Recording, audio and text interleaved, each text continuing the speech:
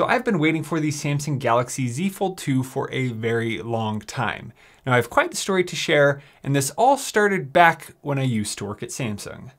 Let's get started. Can't believe it. Hey everybody, welcome to Tech with Brett, where I help tech work for you. So I have a lot to talk about today, but first let's go ahead and get this unboxed. Now I ordered the Samsung Galaxy Z Fold 2 with the custom blue Mystic hinge. So let's go ahead and see what it's like in here. So here it says, change the shape of the future, introducing the Galaxy Z Fold 2 5G. Reimagine the possibilities of the smartphone experience, unlock endless versatility, and enjoy unrivaled engineering and craftsmanship. Welcome to the mobile era. So pretty cool little welcome card there. Pull this up, and there we have the device. So in here, let's check it out. We have a quick reference guide. So I did buy the unlocked version right from Samsung. Here it talks about how to insert your SIM card.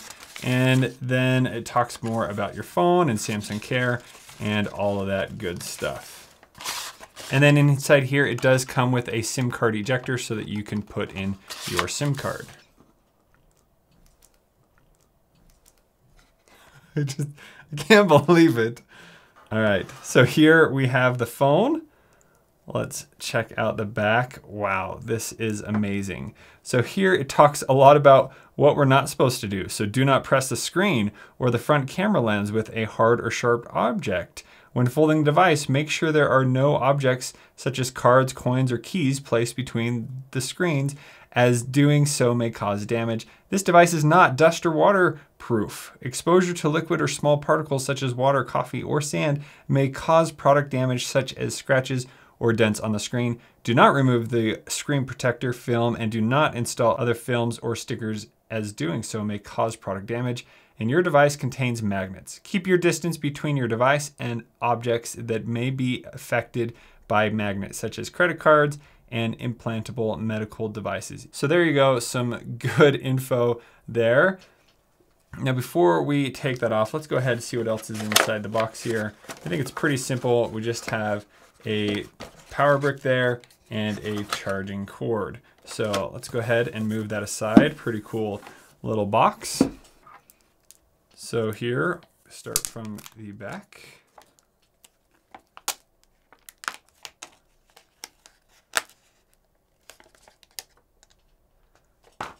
So this is the black Mystic with the blue metallic hinge. So it took a little extra time to get this, but I'm really excited with how that looks. So let's go ahead and boot this up. Just right there, hold down the power button. It is also the fingerprint scanner as well. So here it goes. Now on the front screen, you can see it showing the logo here is booting up, but it also has a screen protector that's pre-installed on there as well. So there is a little bit of protection on the device. And then there is another screen protector on here. I've seen a lot of people pull that off, but I think I'm gonna keep that on here as long as possible. So we're gonna go ahead and go through the setup. This screen is awesome. So let's go ahead, connect to Wi-Fi. So again, it's giving us this notice of things to do. Let's go ahead and take a screenshot. So you hold down the power and the volume down, and there it is. I can't believe how big this screen is. So now let's go ahead and close it just like that. So there we can see the full hinge, and then here we have the outside screen that's available, and that is nice and tall. So let's do a quick comparison. I'm currently using the Galaxy Note 20. So there you can see it's not as wide or as tall as the Note 20, but thickness is another story. So there you can see it's quite a bit thicker than this device. For many years, I've actually carried two phones. I've always had a personal phone, a work phone. So I've been using two phones in my pocket for many, many years. So with this, you can have two phones in your pocket, but they're meant to be together. And then you can make it go to this really big screen. So there you go. That is the Note 20 versus the Samsung Galaxy Z Fold 2. And here we have the Galaxy S20 Ultra. So it's a little bit taller there, but you would need, gosh, it's pretty wide compared to that. So you definitely get a bigger screen with the Z Fold 2. Now, one thing, it doesn't really sit flat because on the back it does have the camera bump over on this side. I'm gonna see if I can get some sort of case on here, and then I'm going to be putting Whitestone dome glass on the front, just because these pre-installed screen protectors, they hold up, but for not very long. So now let's look at a few different features. So here on the home screen, you have your full phone. So I have a home page. I could go ahead and pinch the screen. I can come over here and add more applications. If I swipe up here, I have all my apps. So let's say I want to add Samsung Pay. I can drop it down like there. So pretty much a full phone on the outside. Now let's say I go into an application like YouTube and I want to see YouTube on the full screen. All I have to do is open it up, and boom, there YouTube is right on the full page. So you can see everything all in one, and it just looks amazing. So let's say I want to watch a video here. Play launch night. And while I'm watching a video, I then have all my normal options. So down here you can see recommended videos. So if I fold the phone, here you can see that I can watch the video up there on the top. Down here I can look at recommended, and I can like and comment and do all of that down here on the bottom. So it's really cool that you have this dual functionality device like that. Another app where that is really great is in the camera. So here I'm on the front camera, I tilt it, now you can see that it's looking right at me. I can sit the phone down, and then I can go and take a photo wherever I want. I can hold up my hand, it can snap the photo, and there you go. Now, if I want to go to the back screen, I can go like that, and then I can take a picture the other way, tap to take a photo. You have all your other photo options here. And then if I click on the picture to watch, there it will go shrink down, or you can see it full screen, and it looks really cool. All right, so this is a feature called auto free framing. So it's automatically going to adjust if I move around. So I can just set the camera up to start recording, and then as I move, it will then try and get me in the best position possible.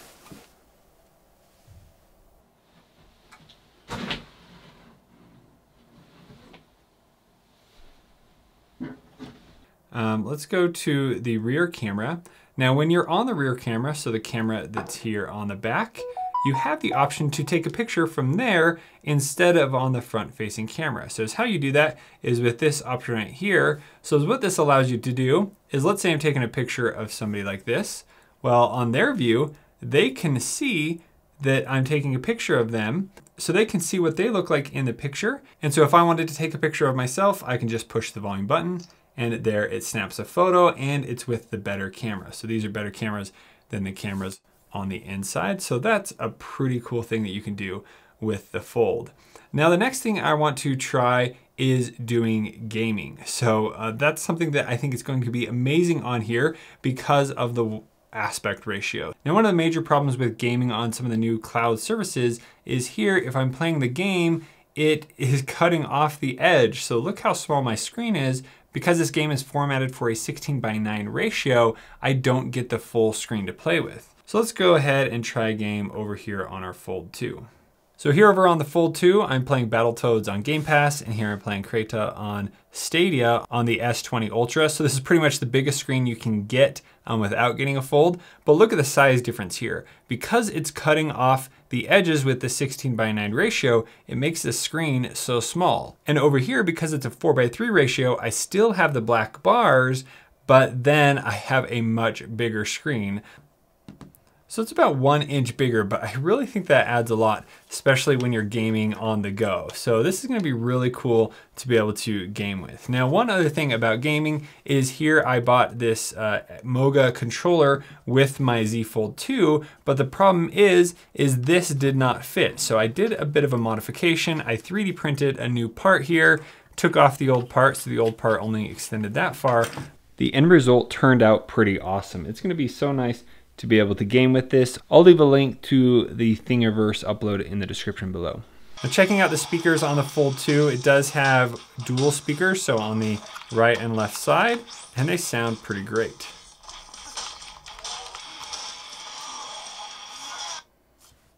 And then the nice part about this is it has a 3000 milliamp battery pack, so then I could recharge my phone. So that is gaming. Now, one other cool thing that I think this will be useful for is just when I'm sitting there watching a video, I can then prop it up and I can watch the video. With some of the other new phones, I'm getting cases that don't have a kickstand because the phone is already so big, so I don't want the kickstand to add bulk. So with the Fold 2 having its own kickstand built in with the hinge, I think that's gonna be really cool. If I'm just trying to watch a movie without having to lean forward or whatever, there I would be able to watch it all on this screen. So I'm really excited to be able to use that hinge feature as well. Now, I did buy the Note 20, so I didn't get all the extra Note 20 Ultra features, but one cool thing about the Fold 2 is in the display settings, it does have the option for motion smoothness. So it can go to the 120 Hertz, and here you have the option for adaptive. So it's going to automatically adjust to give you the best battery life possible, but scrolling through, it makes the screen just so smooth. That is one of the main things I miss about not using my S20 Ultra anymore, is that 120 Hertz screen. So I'm really excited that it is here on the Fold 2.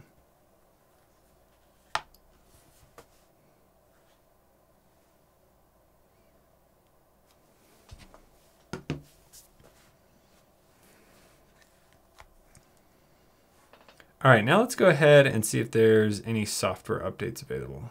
So the phone's doing a quick update, but while this is going on, let me go ahead and tell you a quick story about why I think it's an okay thing for me to buy this $2,000 folding phone. So this all started 9 years ago when I decided that I wanted to start making YouTube videos. Now at the time, I was in college, I just got married, didn't have any money, and I started pretty much begging people for $1. I said, if everyone gives me $1, I'd be able to afford a new iPad that had just came out, the iPad 2, so that I could start making videos about how it works, because it was a new type of technology, a tablet that not many people knew about.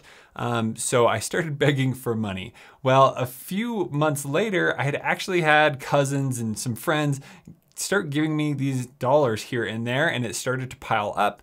And I was like, hey, I think this is actually gonna work. So I ended up getting a total $500 and was able to go and buy an iPad. Now this isn't the exact iPad, but it is an iPad 2, that's what I went and bought. So I bought an iPad 2, and at the time I was using a Samsung Galaxy Nexus phone, and I then began recording videos about how to use the iPad. I showed how to add your Google Calendar and some other things that would be important to know about a new device. And I put those videos on a channel I called Tablet in a Minute. The channel's still there, you can go and check it out, but this channel was all about teaching you something in less than 1 minute. Pretty opposite of how my channel is now, where I'm making these 45-minute videos.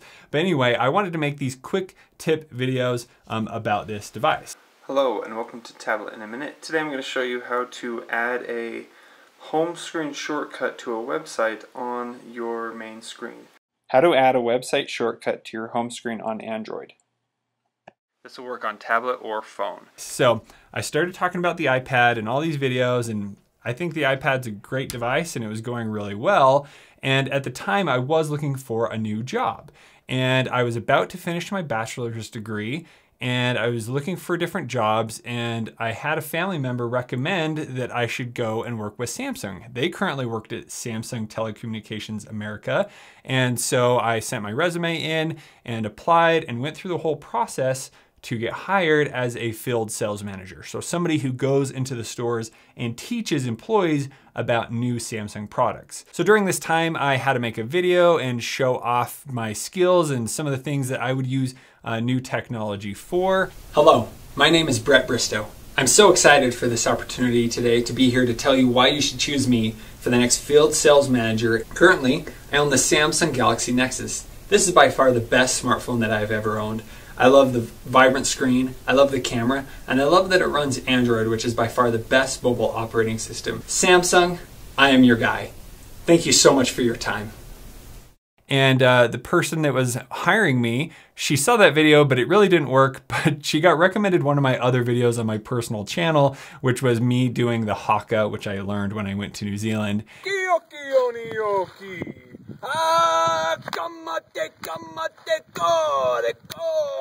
And she saw that video and she thought, oh wow, he can be pretty animated.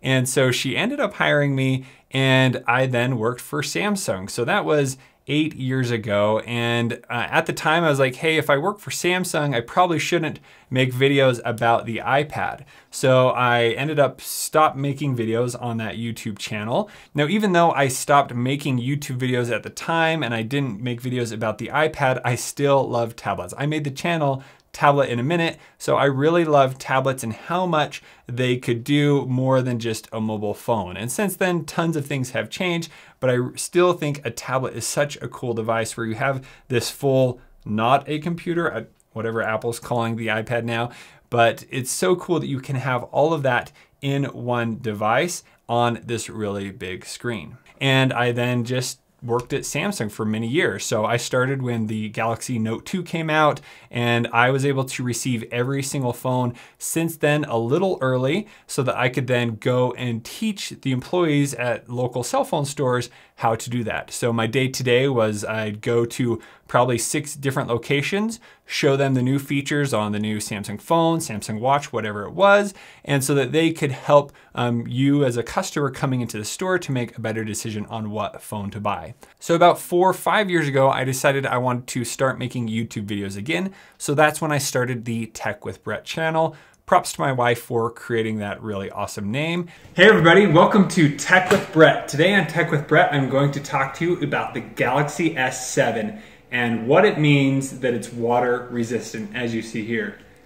Today I have my kids joining me in the background, so I hope you enjoy their noise. And then I just started posting videos with some of the phones that I had. So I posted little tutorials on things that I was doing every day in the store teaching them. I thought it would be important for you to know as well, as I was teaching that all day long. And here on YouTube, I can talk to a lot more people than I would just going around to a few stores every day. So this is great because you can use your phone if you have kids, maybe they accidentally throw it in the tub. So I was having a lot of fun making these little YouTube videos, and it kept growing and growing, and I was pretty excited about what was happening. So while I was working at Samsung over a 7-year period, a lot of things changed, not only with the company, but also with technology. Now, as a Samsung employee, one of the really cool things is about 2 times a year, we would go and be trained on the new product before it came out. So we would see all the brand new devices, we'd learn all the little things about them so that we could come and teach the employees. So we were sitting in a meeting and they had just finished talking to us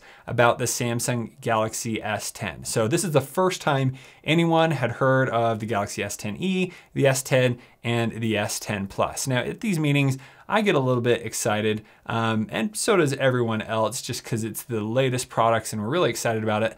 But then they just quickly went into talking about the Samsung Galaxy Fold, and I was just blown away. I could not believe that they were telling us this. I didn't think it was gonna come out for a few more years, and they were telling us about the foldable. They were showing these videos and pictures, and I was just blown away, cheering. There were probably 1,000 people in this room, and I was surprised that not many of the other employees were as excited as me. So I just kept shouting and cheering for this brand new phone, and I was really excited to get it. So when a product's announced like that to us, we can't say anything about it until Samsung officially releases it. And so as soon as it was released, I went and put in my pre-order for the original Samsung Galaxy Fold, and I was very excited for it.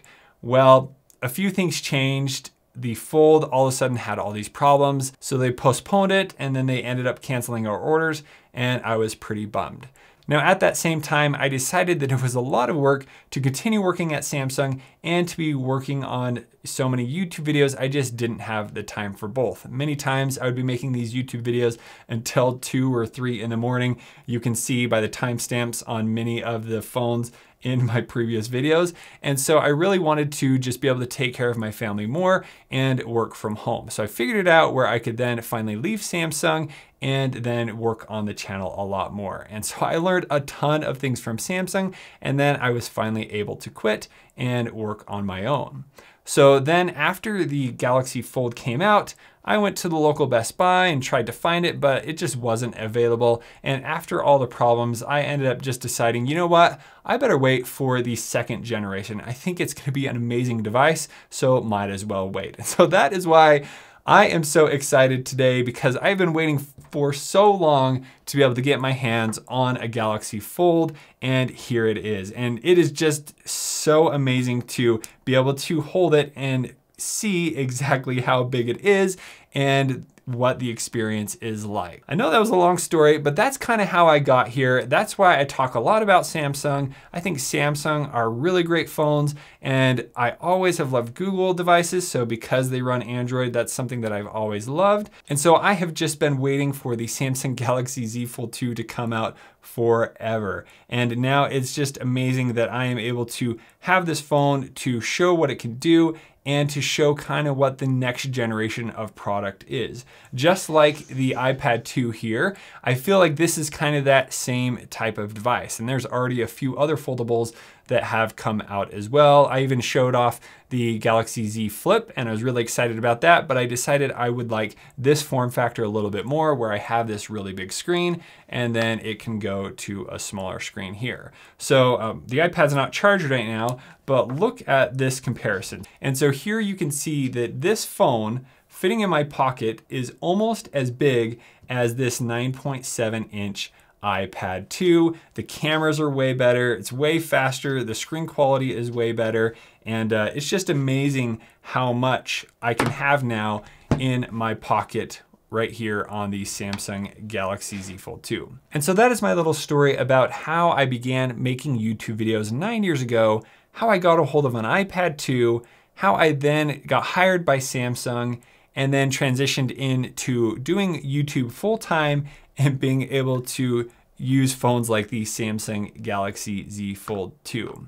Now with this story, hopefully it could motivate you in some way. I remember many years ago when I was trying to find a job, I started putting in resumes all over the place. I just throw a resume to Google or Apple or whatever it was, and nobody ever listened to me. So it was awesome that Samsung gave me a chance, and then I could finally share all of those different experiences that I've had with technology with others and how it has helped my life, and I know that it can help you. So if you guys have any other questions about this experience, please let me know in the comments below, and I'm really curious as to what you would like to see about the Samsung Galaxy Z Fold 2. I know there's already a ton of other videos out there about the Fold 2, so I'd be interested to see what you would like to know about it. And when I say this, I really mean it. Thank you so much for watching. I couldn't be doing this without you, so I really appreciate you. And my goal here is to help technology work for you. So if you ever have any problems, let me know in the comments below. I'll do my best to get back to you